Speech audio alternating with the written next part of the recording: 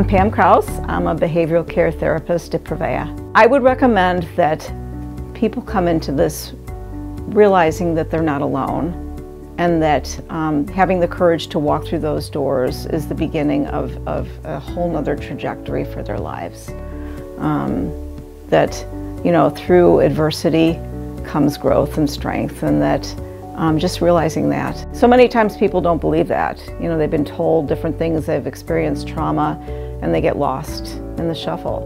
And realizing once again that, you know, you're worth it, you matter, and that hope is possible. One of the first things that I want to do is kind of, you know, disarm myself and let clients know that they are in a safe place where they're going to be treated with respect and dignity, non-judgmentalness, and that as scary as a process that it may be, that they're safe.